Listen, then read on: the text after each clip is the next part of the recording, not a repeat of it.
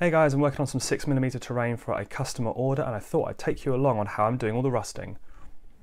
And what we're looking at here is some 6mm buildings from the Lazy Forger designs that I print and sell on my website, and they're used for Adeptus Titanicus and their own game, Full Spectrum Dominance. But we're going to look at how I've done a lot of the rust work on here and how I did the detailing afterwards. And for those of you who don't have Dirty Down, which I'm going to use, I'm going to look at also a paints based version to get a similar effect, just not as grungy.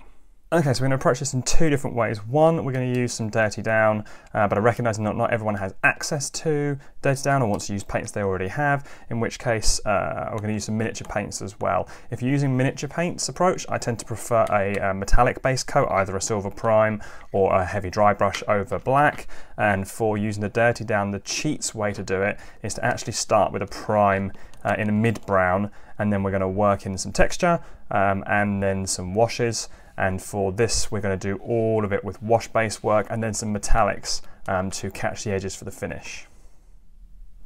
So the Dirty Down works best over texture, and these little pieces are heavily textured because they're for a 6mm scale, whereas the dish, being so much larger, doesn't have much texture. Now I tried to put some on with the super glue and baking soda when I was actually adhering this to the base, but I'm going to work a little bit more in here now, and I'm going to use my old favourite Vallejo texture paste. The handy thing about the earth one is it already comes in a brown, because you want a couple of different tones before you hit everything with the Dirty Down. We're going to be going for a very exaggerated look, even though at this scale the rust would be almost invisible with grains. You need to add a little bit of visual pop. This is to look good, not look realistic, though it can be halfway between the two. So I'm just going to stipple some of this on kind of where water would run and gather, and I'll get it on some of the framework here. You don't have to be too tidy with this stuff because thankfully it's already brown, so that hides a multitude of sins. So we'll just put this all over. Now, even with a smaller piece here, we're still going to put in some colour variation because that's the key to have as a good undertone. So I've just got myself some skag brown or a nice orangey brown colour to offset with the medium brown here. And I'm just going to splotch this on again in a few spaces randomly. We don't want to have a pattern to this too much because this isn't about running water and things like that. This is just about a bit of colour variation to make it look visually more interesting. So I'm just stabbing it in all over the place, getting some rough patches here and there. And then we'll do the same with some orange as well.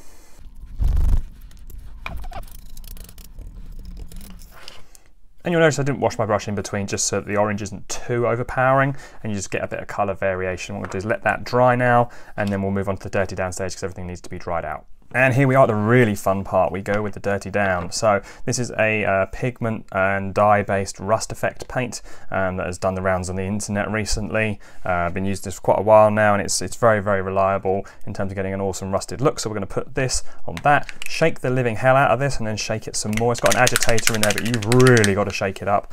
And then what we're going to do is slather it all over here. Right, your brush needs to be dry to damp. Do not use a wet brush, otherwise you'll get the separation effect right off the bat, and you kind of want to be able to control that in a bit, and I'll show you how. So what we're going to do now is go straight over with this. No neatness at all involved here. Just smush it all on and wait for the magic to happen. Now to really show off, we're going to slap some on this piece and do a little time lapse so you can see how it looks when it dries.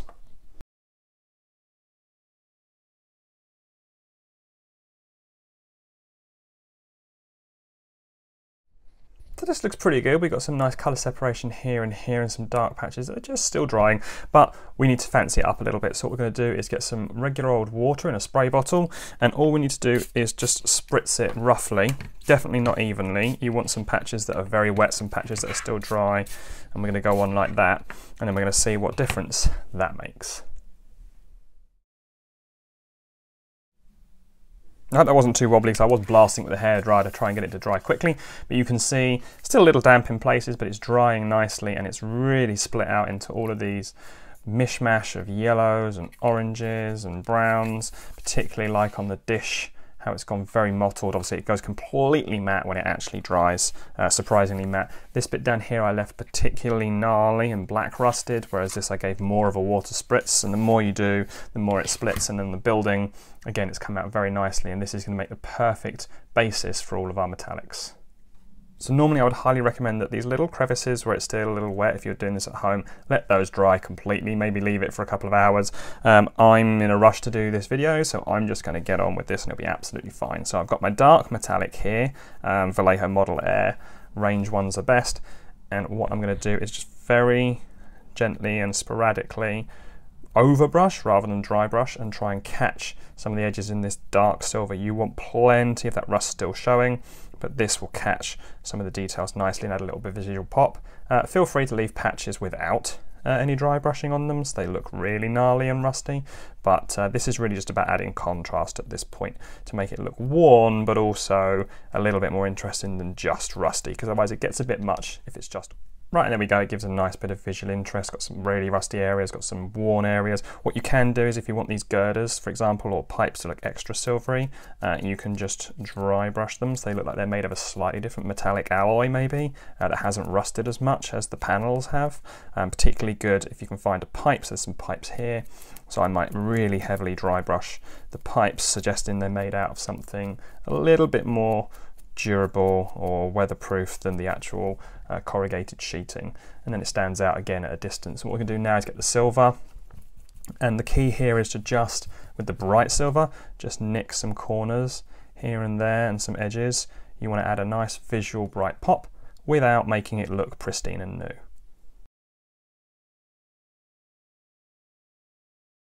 Lost audio here, but I went through and added in a few of the details of the concrete, the barrels and the tyres, using a very patchy and dry base coat in order to add a bit of texture to it and some colour variation and just make things pop a little bit. Don't be neat and tidy here, leaving some patchy bits really helps the look, as you'll see next. By painting it with scratchy, maybe we call it, or patchy stippling base coats, you've got some of these elements shown through where you've got some metallics here and you've got the dirty brown griminess on the concrete showing through. And we've already cheated once by using dirty down, so why not cheat again and use another bottle of liquid talent, null oil over those other elements. Careful not to get it onto the rusty parts, and that's about done. Right, as I said, we started with the metallic base for the non-dirty down method. I've got my same browns here, orangey brown, regular medium brown and an orange, and I'll actually start with the mid of the two colours here. I'm just going to stab it on. Honestly, just be as rough and ready with this as you want to be, because we're going to tidy it all up in just a second, and then we go in with the medium brown in a few splotches. And then what we're going to want to do with the orange is actually wipe our brush off. So we're trying to get a little bit more orange on this version, because this is going to rely on this orange in the recesses here and there. And what I'm going to do is I'm just going to work it really in there like that, so it's going into the recesses. Just pushing with the brush, and then you've got a nice mottledy colour. And what we're going to then do is get a bit of tissue. I'm just going to wipe the top surfaces like this to try and take it off the upper surfaces, and then we'll let that dry. Right, and on this piece our washes have dried, and you can see where I sponged it or wiped it off with the cloth. You've got a nice kind of metallic sheen still showing through. If you want that really gnarly rusty, just wipe it a lot less. And what we're going to do now is just catch the edges with a dry brush to kind of make the worn areas pop, but if you're doing it as really disused, you wouldn't need to do this at all. Vallejo Model Air is my go-to for metallics, and I like to start with the dark silver first. This is their gunmetal, but they do a range of dark metallics.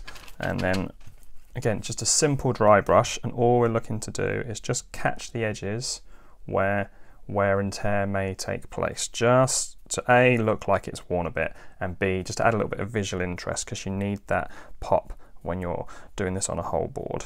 And the teeniest bit of silver, because you really can go overboard with this stage, we just want to have a little couple of nicks here and there on a few edges, just to really jump out and add something that's a bit of a shine that catches your eye, and then that's it. It's very easy to accidentally dry brush the whole thing and it just looks clean and shiny.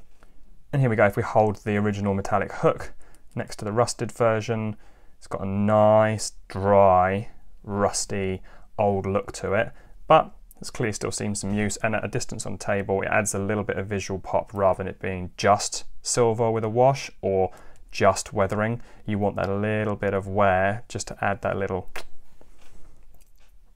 And with all those steps done, I'm very happy to call that finished. It's got nice variation in colour, the rust effects look good.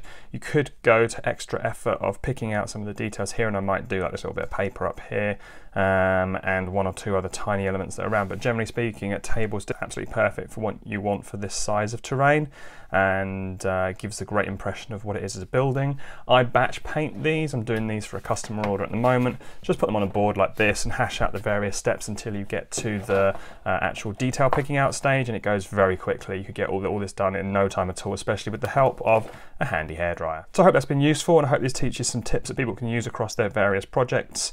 And get in touch in the comments below if there's anything else that you think you might need some notes and help on.